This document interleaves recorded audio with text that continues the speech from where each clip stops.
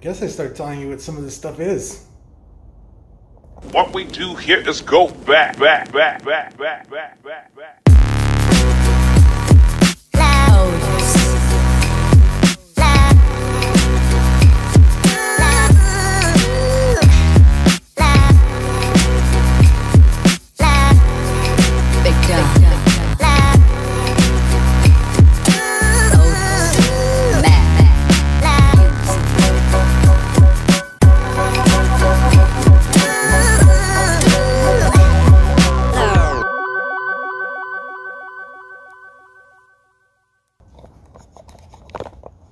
What's up, guys? So today we're gonna go over a quick little helpful tip, a question that you guys always constantly asking me, you guys always want help with, or I don't know, you guys, maybe some of you guys don't quite understand how it works. But the question is, what compressor do I use? What compressor should I buy? What compressor do you use? What about compressors? So I'm gonna go over a quick tips, some quick stuff to explain to you the compressors that I've used, and the ones that I've recommend that you could use, and what I would recommend that you get in case you can't find these. So yeah, let me pull them all out of their little hidey spots, and then we'll go ahead and show you. So you guys go ahead and chill right here. I'm gonna poke my eye with this thing. Let me pull these out and I'll be right back.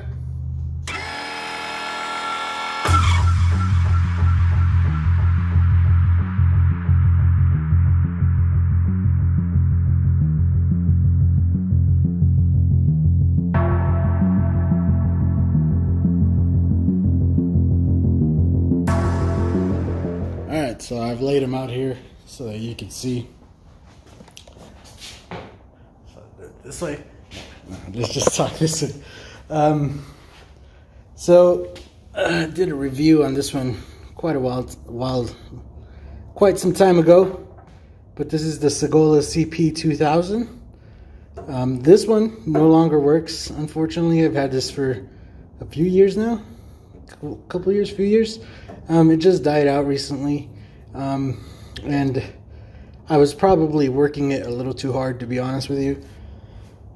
These have a very small tank, so everything sits inside of there. As you can see, there's a very little tank here, little pump, and yeah, it works great as long as you're painting small stuff. So if you're like doing miniatures, you know, maybe little model cars, stuff like that, where you're not going to be painting for extended periods of time, you know, a little compressor like this with a little small tank, this will work pretty good for most people.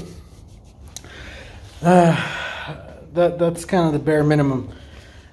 Any compressor that you'll see me use always has a tank, because without a tank you're gonna have a lot of pulsing in the line and whatnot. So up from there, what I've been using for little small events and stuff is this California Air Tools 1P1060S. And I've had this one for a few years now. Still works great. I keep it in its box over there, and then I just take it out when I'm going to use it for events and stuff like that. I really don't use it in here because obviously here we have a big compressor. But yeah, and you'll notice too, this one has a quick connect on it. A lot of people ask, how do you connect your airbrush to this? This is called a quick connect right here. This piece here. Then you need to find the proper fitting that goes into here, and the proper fitting for your airbrush hose to fit onto the quick connect. Then we have this, what is this here? This is a Central Pneumatic 2 horsepower, 8 gallon, 125 PSI. I've had this over 5 years now. I've had this for quite a while. It still works good. I use this one for bigger events where I know I'm going to be really busy, maybe like slam doing shirts, or like if I'm going to go out and do a really big wall and I know I'm just going to be busy spraying for long periods of time. I'll go and set this up far away from where I'll be spraying. I got the hose, right, and then I just run my airbrush hose off of there. But they got this 50-foot hose wrapped around there.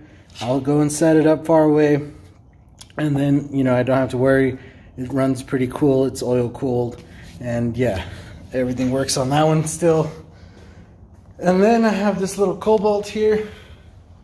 Now this is one that I bought specifically because it's a little bit quieter. So if I'm doing like work inside of somebody's home or something like that, I'll use this one. You know, like if I'm doing a wall but it's inside somebody's house, you know, I don't want to cause a whole bunch of ruckus for everybody. This Cobalt makes some noise, but it doesn't, like, it's not overbearing to where it's obnoxious, you know. So I have this one here. Again, has a tank. You know, here's all of the specs for it. Again, it has a quick connect.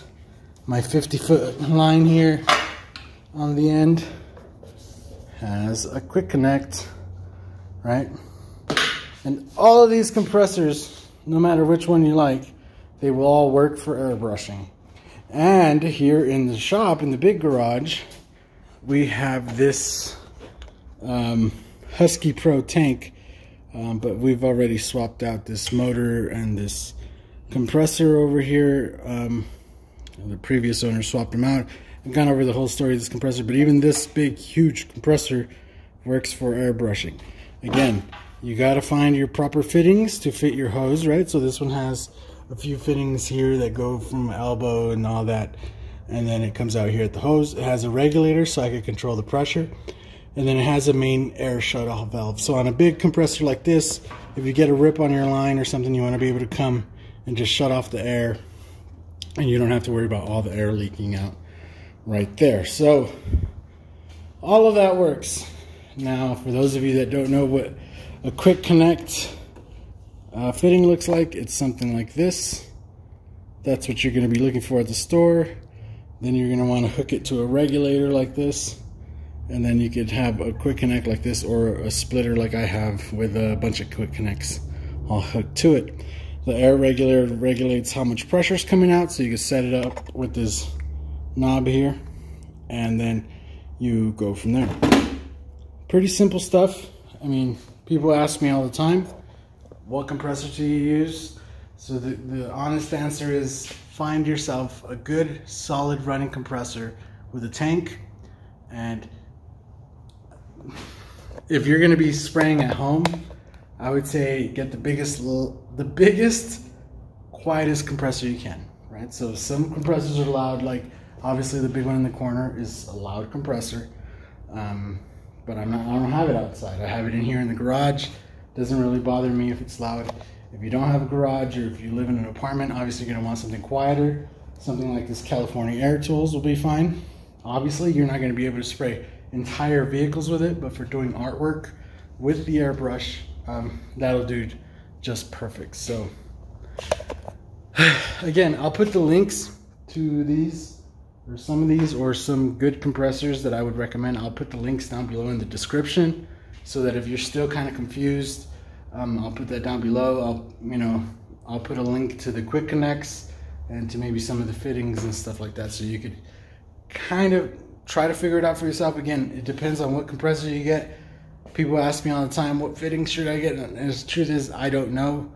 It depends on your compressor, what hose you have, yada yada. So you kind of got to do the research yourself, and I could just put you on the right track. But as always, guys, thank you guys for watching. We'll see you guys in the next video. Later.